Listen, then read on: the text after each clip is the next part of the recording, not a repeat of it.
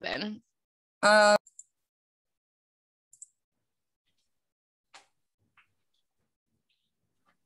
All right. Well, I will go ahead and start things off today. Welcome, everyone.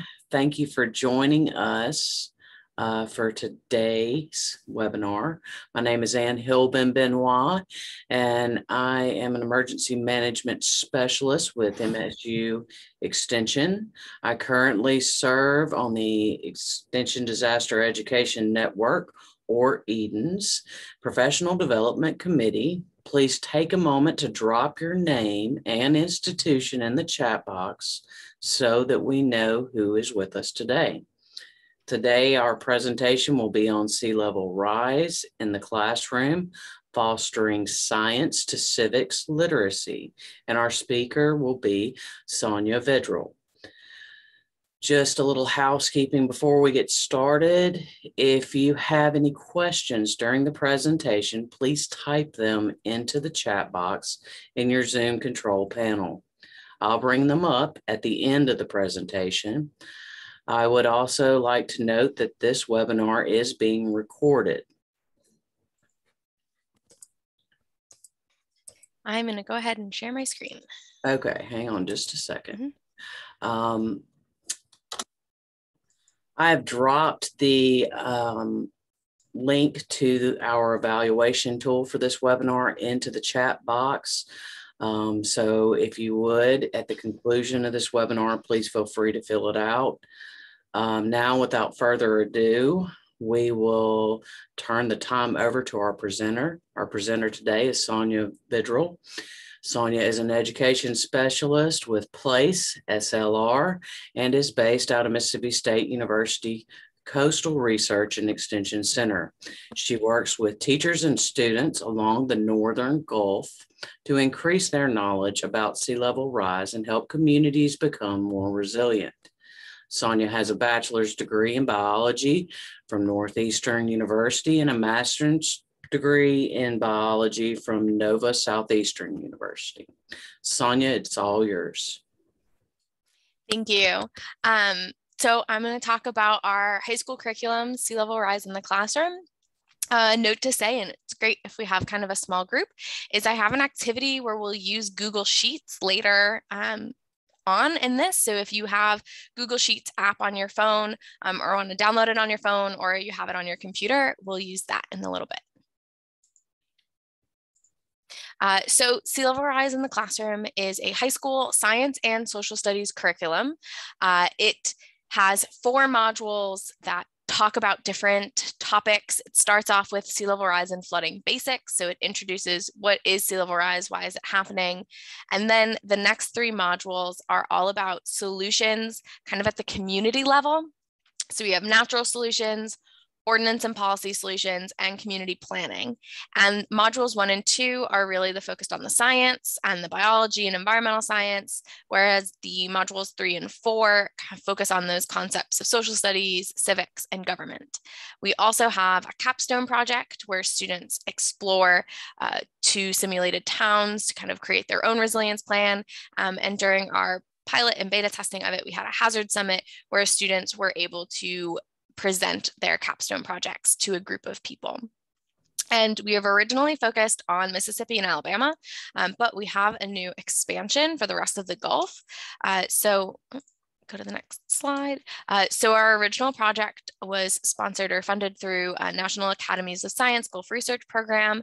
And we had a team of researchers and educators, have all of their logos here. And we worked with teachers in Mississippi and Alabama and the coastal counties to develop this curriculum. And then this curriculum launched and was released this past summer.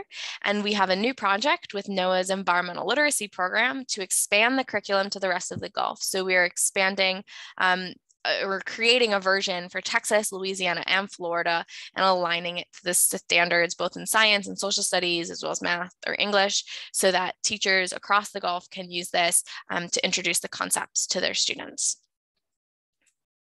And then just some background about how we got this curriculum.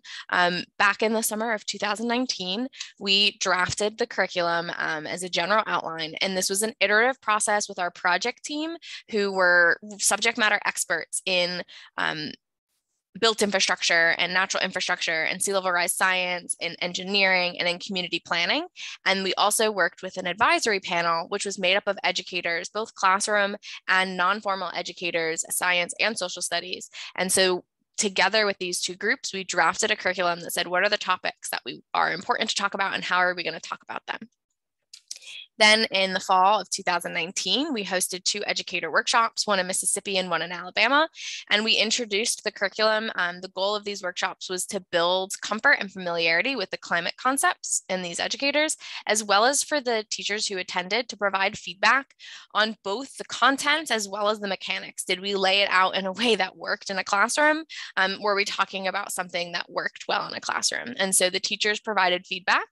From that feedback, I updated the curriculum, and then in spring 2020, we pilot tested.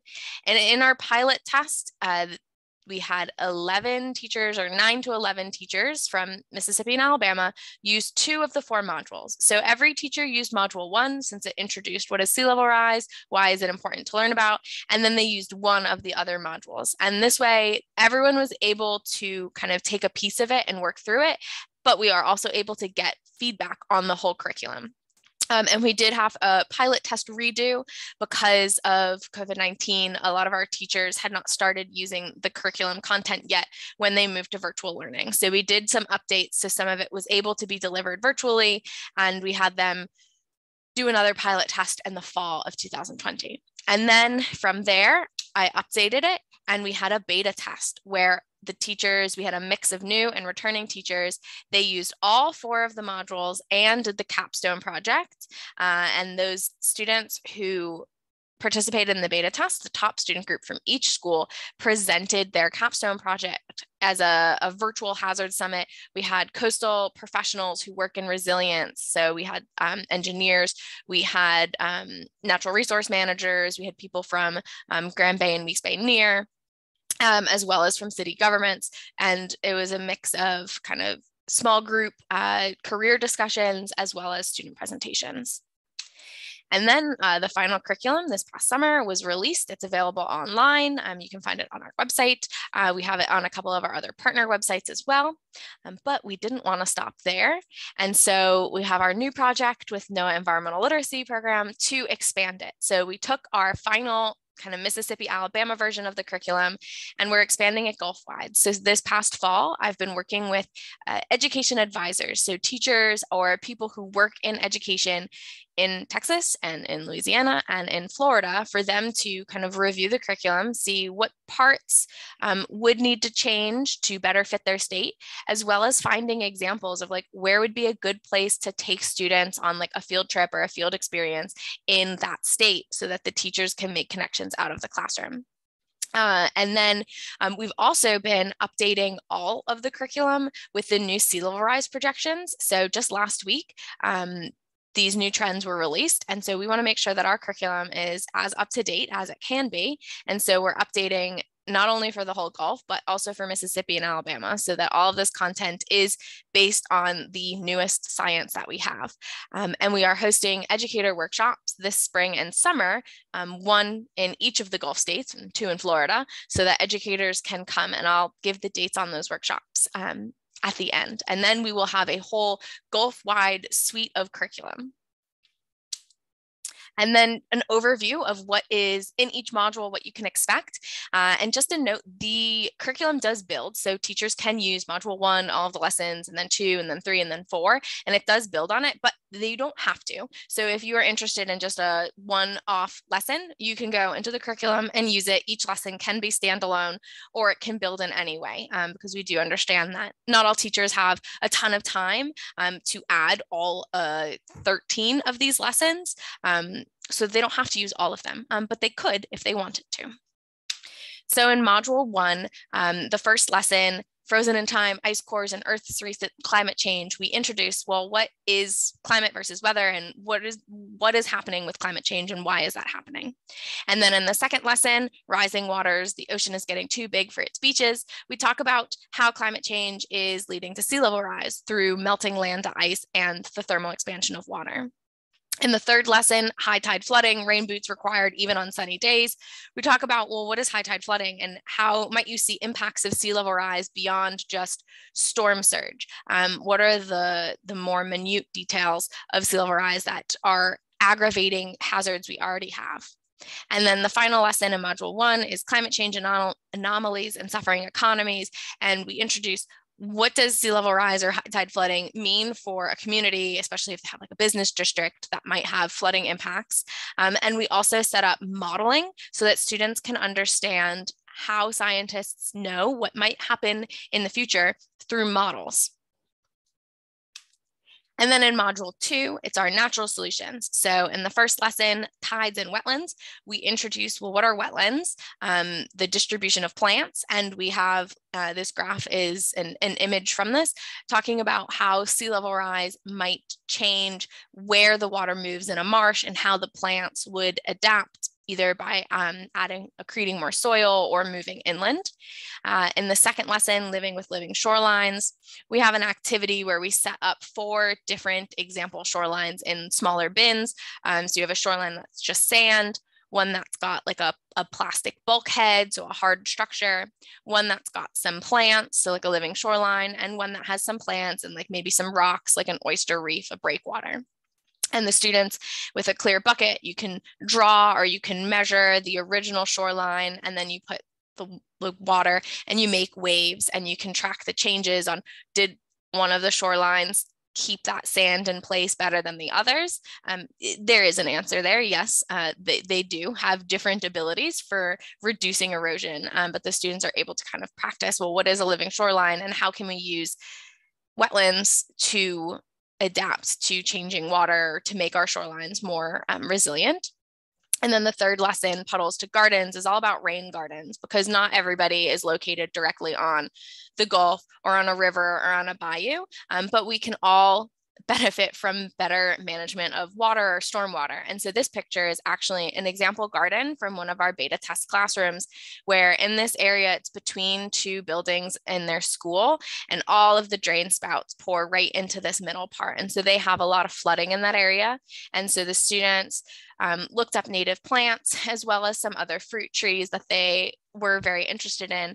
And they put together this plan, and then they actually built this rain garden so that they would be able to better manage that runoff from their school roofs, as well as have some flowers and some fruit trees so that it was something prettier to look at than just kind of flooded grass. And in Module 3, we introduce ordinance and policy solutions. And so this is where we start talking about the social studies aspects and why it's important to connect the science that's happening with our communities themselves. So in the first lesson, Whose Law Is It Anyway?, we introduce which level of government is really at the forefront of community resilience. Is it the federal, the state, or the local, the municipal governments? In the second lesson, Community Assets at Risk, we actually have students walk through an assessment of that professionals will use for if you have sea level rise or flooding impacting your community. You can't fix everything all at once. You just don't have the time or the money resources. So you need to make a plan. What is the most important? How do you determine what the most important thing is? And so we have the students walk through an assessment for their community to try to figure out, well, how do you make plans? Where do you focus your energy?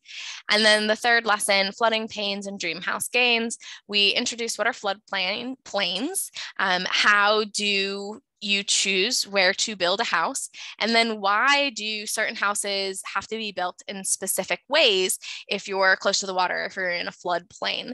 And so this lesson is kind of based on like one of those magazine quiz where you're like, oh, you have these 3 options. Do you pick mostly A, B's, or C's? And so we ask some questions. There's a lot of text here, but it's just asking some questions about like, do you elevate your house? Do you cut through the dune in front of your house to get to the beach quicker?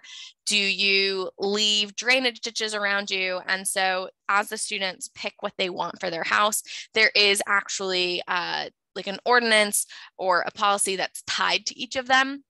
So like if they were in a floodplain, they would have to elevate the house to a specific height. And that just makes it more resilient and less likely to flood in a 100-year flood or a 500-year flood. So they kind of take this quiz and then find out that there are meanings behind why things get built in specific ways.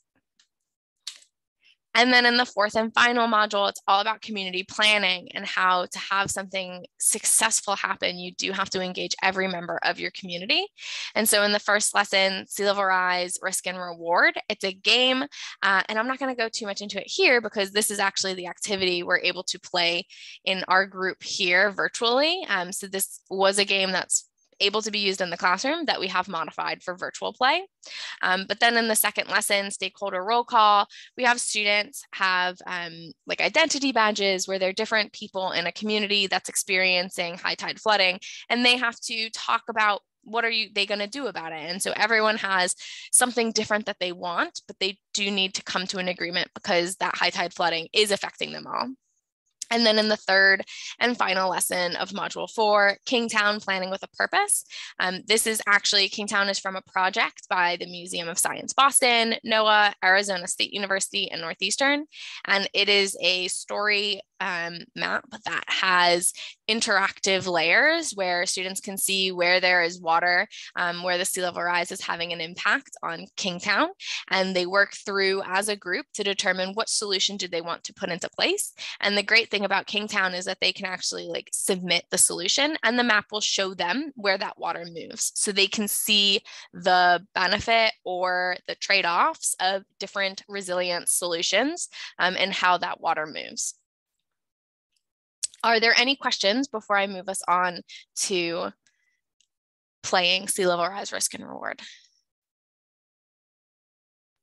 I do have a question. Do you address any issues about diversity, racism, or any of those pieces? Because oftentimes it's not always equitable who has land that, you know, floods or doesn't flood, right? Like wealthier people tend to be in places that aren't as prone to flooding, and people who have a little bit less economic means, and or we could talk about race in here too, tend to be more in trouble for disaster or live in disaster prone areas.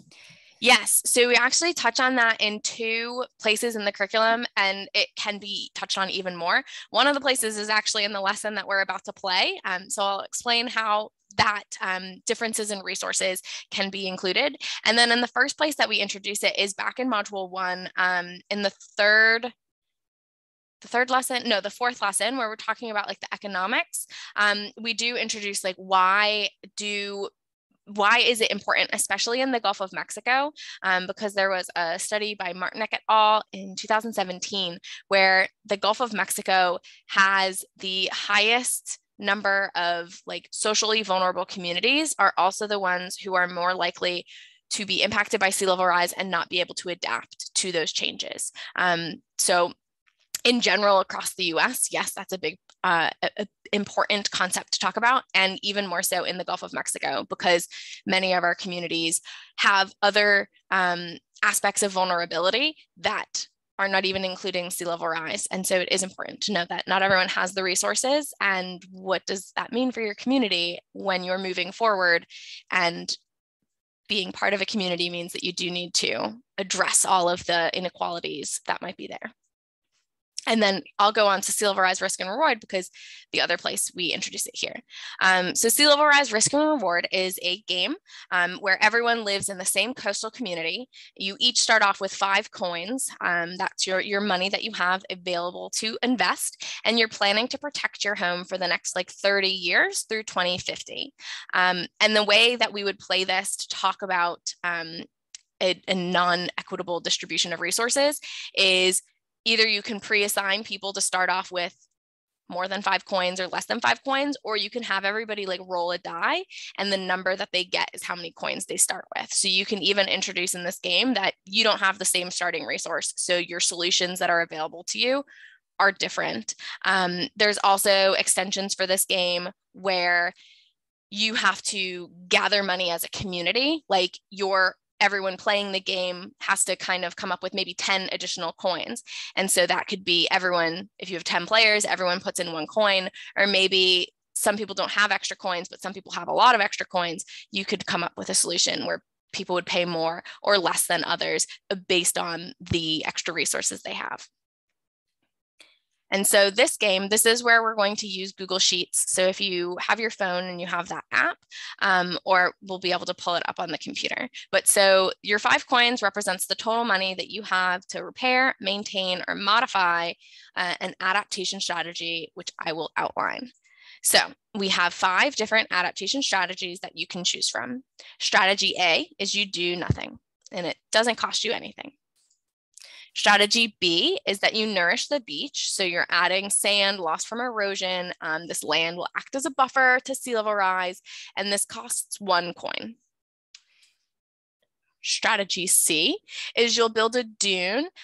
So you have, you added some more sand, and then you're going to plant some dune grasses, and those grasses will really hold that sand in place. It will offer more protection from erosion, and building a dune costs 2 coins. Strategy D is to elevate your home. So you're raising it above base flood elevation or even higher. And so this will allow water to come underneath your house, but will not directly impact your house. And so this costs 3 coins. And then the final adaptation strategy that you can choose from is strategy E, which is to relocate. So you will move away from the water, but still within your community. So you'll still be able to have your community connections to your school and your neighbors, but you're no longer directly on the water. And so this allows your home to be more protected from sea level rise impacts, but still maintain your social contribution, your social connections, and contribute to taxes in your town. And to relocate costs 4 coins. So everyone has 5 coins, and you have to pick one of these options. So I'm going to leave this up for a minute for you to think, kind of, because I'm going to make you pick. We're going to play. So think about which strategy you want to do, how much money you want to spend or save. And if anyone has questions, you can put them in the chat, or you can come off mute.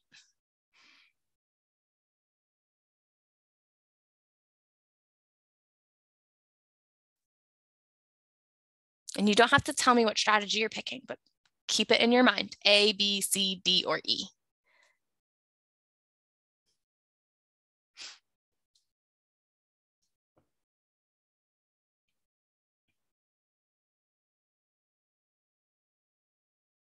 And I'll come back because now we'll talk about the future scenario narrative. So in this game, we are looking right into 2050, and there are 4 different sea level rise projections that we're going to come into play and consider.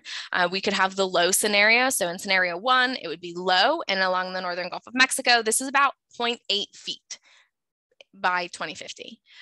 We could have the scenario 2, which is our intermediate low, which would be 1 foot. Scenario 3 is our intermediate at 1.5 feet. And scenario 4 is our intermediate high at 2 feet. So these are kind of the sea level rise projections that we're contemplating as we're adapting our home. And we're going to use dice to determine what is the future scenario we're in and how does that pay off. So each of those adaptation strategies I showed on 2 slides ago, A, B, C, D, or E, cost a different amount of money, but they also protect to the different scenarios differently. So if you do nothing, it's no money, but it doesn't give you any protection. So it doesn't even protect you against the low scenario, whereas each step up protects you to 1 additional scenario. So we'll use the dice outcome to determine which scenario we land in, and based on which strategy you picked, your home would be protected or not. If you adequately protected your home, so if you protected it to scenario 2, we landed in a scenario 2 or scenario 1, you would get to keep all your coins, and you even get 2 bonus coins as a reflection of homeowner savings. And if you did not adequately protect your home, you have to pay 1 coin for each scenario level of difference. So if you only protected to scenario 1, but we rolled a scenario 2, you have to pay 1 coin. And the way we're going to play this, since we're all virtual, we're not close together, we're going to go to a Google Sheet. So you can either pull out your phone and scan the QR code, or I will type it in the chat, and I'm going to exit out of this presentation so that we can have this pulled up here. So I have the copy link. I'll put this link in the chat. But go ahead, come over to this sheet, and you're only going to type in the cells that have boxes. So come up underneath each player, we'll have a different column. If there's nobody there, go to like player 1, player 2, player 3, player 4, player 5, and write your name. And then you can select the drop-down menu to pick your strategy A, B, C, or D. So go ahead, and there's 1, 2, 3, 4, 5 other people on this call. So go in here, type your name. I'll go here to 6, Sonia.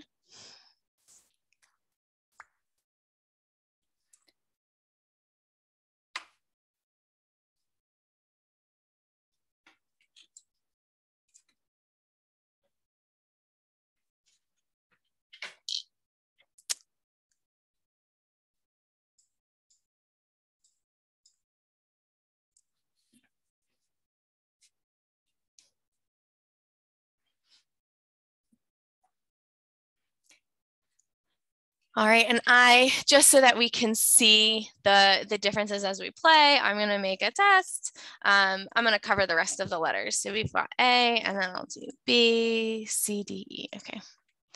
Test. So how this game works is underneath, it already has a formula where it's calculating the change in the number of coins. So when we play virtually, we don't have to do any math about how many coins you got to save or you have to pay to the bank. So it's a great way to make the game move a little bit quicker. And then I have 2 dice right here. So I'm going to actually roll physical dice. I'll tell you what the sum is, and that will determine if we're in which scenario we are in. Oops, I'm gonna move this over here. Okay, so for the first roll, I've got a 4 and a 1. So we've rolled a 5, and I'll type this in. And so automatically it updates how many coins you have. So that first number was how many you have after paying for your adaptation strategy. Now we know how well you were protected. And so when we rolled a 5, that means that we were in scenario 3, which was our intermediate scenario, which was 1.5 feet of sea level rise for the Northern Gulf. All right, for round 2, I'm gonna roll. I got 2 4s, so we have an 8. And so an 8 is scenario 2. So that's our intermediate low scenario, which is 1 foot of sea level rise by 2050. And then round 3, I rolled a 2. I have a 1 and a 1. And so a 2 is actually scenario 4. That is our intermediate high with 2 feet of sea level rise. And so at the point in the game right here, we have a turn for insurance because we have it after round 3 to show that after a disaster or after flooding happens, your insurance does take a little bit of time. You don't get that money immediately. It takes some time. So if you lost money in round 1, you will get money now on your insurance. And so based on our game from round 1, only 2 people, 2 tests got money back. And now we have a time where you can determine if you want to switch your adaptation strategy. If you want to switch to something else and you have enough money, you can go into the drop-down menu and pick a different strategy. In the case of this one or this one, there's negative money. They would not be able to change the strategy even if they wanted to, because they just don't have the resources. So go ahead right now and pick if you want to change, pick a different number. And if you don't want to change, just say none.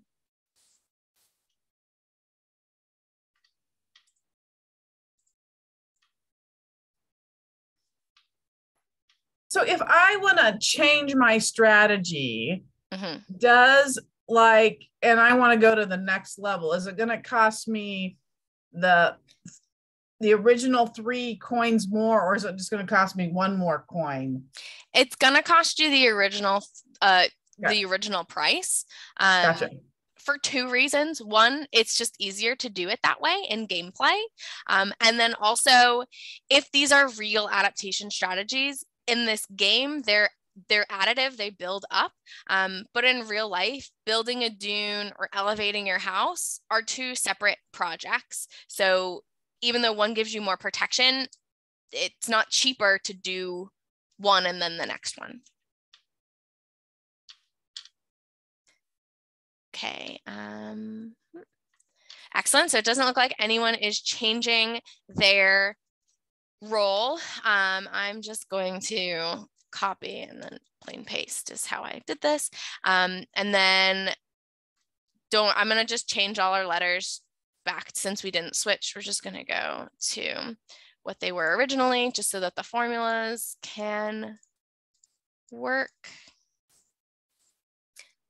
All right, and now we have 2 more roles. I have a 2 and a 1, so a 3, which puts us in scenario 4, which is that intermediate high.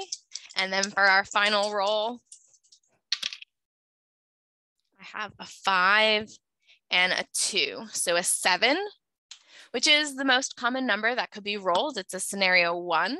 And with our final outcome, we have conditional formatting. So it highlights the people who had the highest score, the highest number of coins at the end of this game are the dark green. So it looks like when we picked scenario E, which was to relocate, that ended up being the best payoff for the end. And then the worst, this dark red, was scenario A, doing nothing. I'm going to go back to sharing this screen. No, not from the beginning. I'm going to share this. Okay, can you see my PowerPoint again? Yes. Yep. Excellent. So reflections. In this specific game, paying the most money at the front end ended up being the winner. But what I do really like about the game is that's not always the case. We were rolling a lot of scenario 4. So we were being fairly unlucky in the dice roll and having like those more high levels of sea level rise. But sometimes if we're rolling a 7, which is the most common sum that you can get in 2 dice, having scenario C or D sometimes ends up being the winner. So it's not always paying the most money is the best payoff. It's being a little bit conservative can help, but sometimes it just comes out to what is ending up happening in our environment. I don't think this applies to anyone except for my tests, but based on that kind of observations, if someone didn't choose to do a big adaptation in the beginning when they had the resources, how did that impact later on when there was the option to change? And I'll ask the question if anyone wants to answer.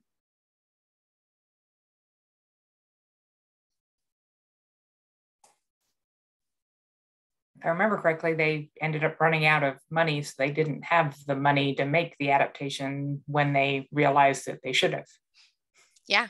So sometimes if you didn't make that strategy choice in the beginning, you ended up not even saving money, but losing money. And then you couldn't get out of that situation.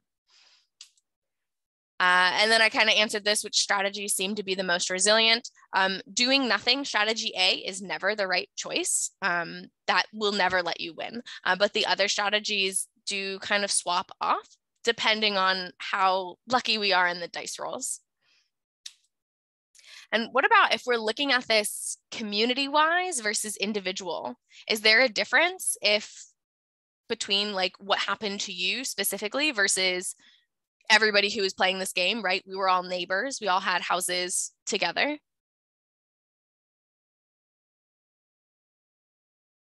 Anyone want to take a shot at that answer?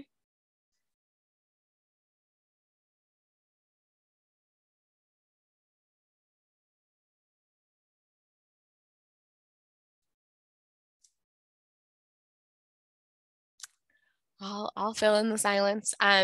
So if you're playing with a classroom, that can be students can get really competitive. Adults can get really competitive too. But then if you reframe it and say, well, even if you won, but some of your neighbors lost a lot of money, that doesn't mean that your community was resilient. That might mean that your friends might have to move away.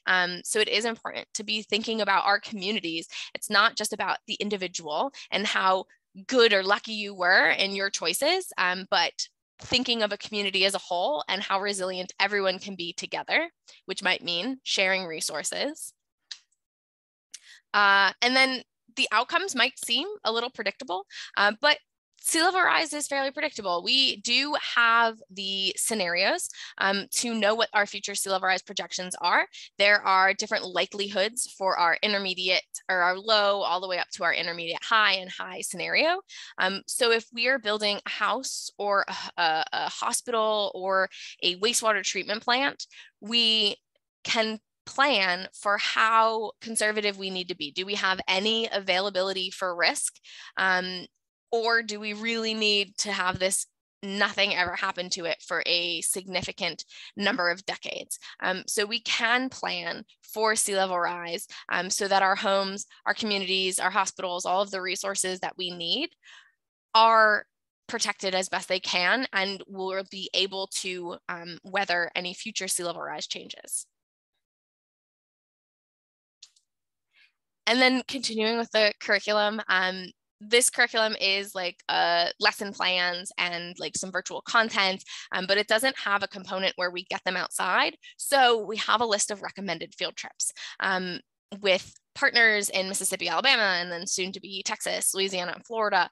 We have highlighted different environmental education centers or self-guided field trips that will get the students outside so that they can see some of the content that they're learning about in the curriculum. We also have, as part of the curriculum, a capstone project, which is a written project with a presentation, and they develop a resilient plan for one of two simulated towns. So we have Sunrise Bayou, which is a low-lying community surrounded by marsh and river. And we also have Waterside Village, which is a barrier island and more of a bigger port city. Both of these towns, they are representative of real locations along the Gulf Coast. So Waterside Village is a made-up name, but all of the content in population, income, social vulnerability, storm surge, sea level rise, all of that content is actually real content for where this town does exist. And the students can play around with this, develop their resilience plan, take into account different stakeholder projections, perspectives, without any bias of understanding where that real town is. And so there's information for both of the towns, and students, they can make their plan based on what they find important. Is it to protect the schools? Is it to protect the industry? Is it to make sure that the area that has the highest social vulnerability is better able to keep up with any sea level rise changes? And then educators have the option to how deep dive they want to have their students go. This can be a simpler project, or it can be like a really long-term research project for the students to present. And then during our beta test, we had our 2 virtual hazard summits. So the top student group from each of the schools competed to present their resilience plan. We invited local professionals who work in resilience so that they could ask questions to the students, and so that the students could have like a mini career fair.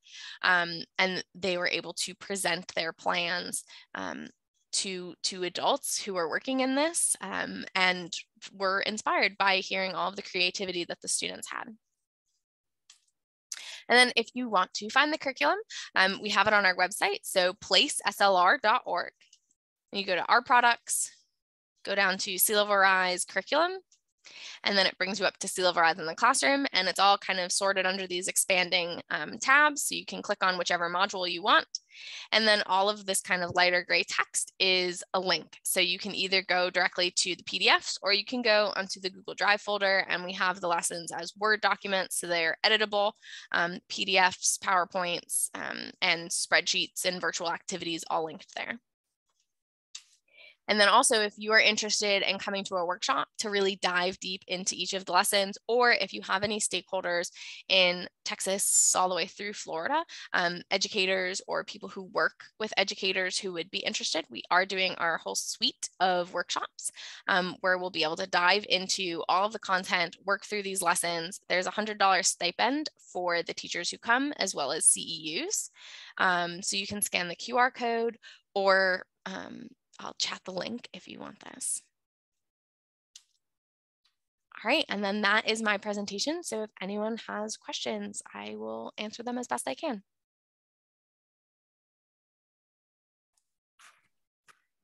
If you would, if you do have questions, if you type them into the chat box, that would be very helpful. And then we'll go through them from there.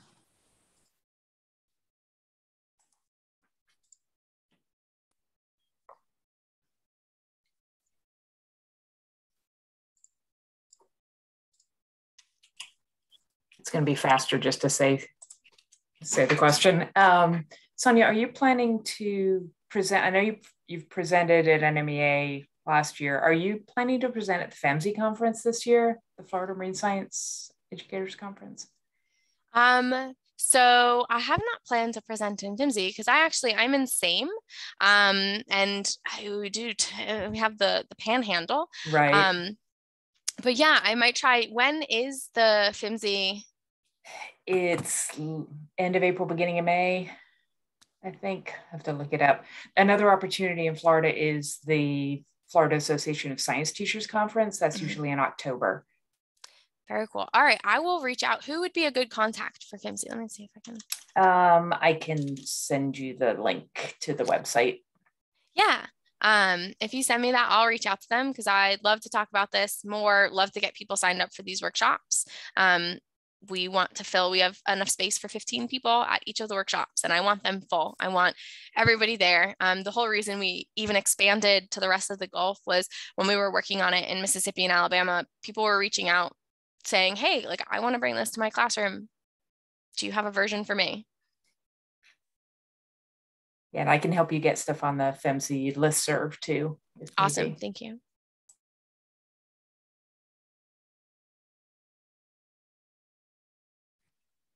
Are there any more questions?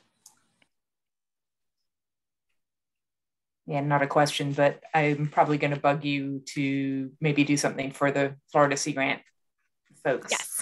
Yeah, because I am technically also Florida Sea Grant, but I'd love to talk more about it. So definitely, if you want me to talk, let me know. And doing the hands-on is, as you know, the best way of getting people to actually implement it. And a lot of our agents do summer camps, and I can see them, even though the students are usually more middle school age, I can see them adapting this really easily for that age group. Yeah, and so a lot of the concepts are really like we build off of like the high school concepts and go even further. But we have had this be used in like a mixed 8th grade, 9th grade class, and we've had middle school teachers use it. So the pieces can be taken out and used with different audiences. Also, I see in the chat, Abby asked, in a broader spectrum of climate vulnerability, how would you see this as an adaptation of this program working for a landlocked or non-coastal state or community?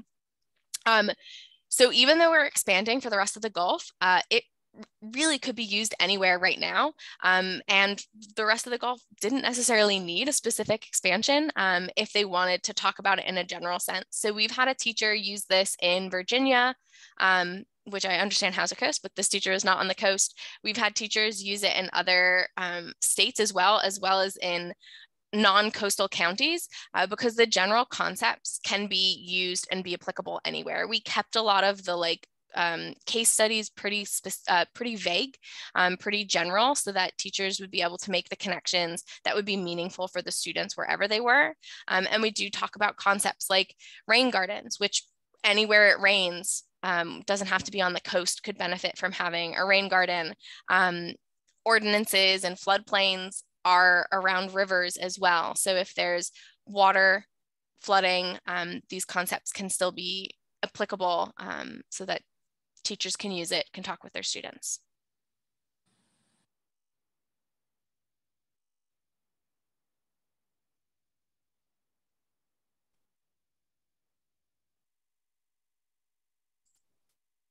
Are there any additional questions for Sonia?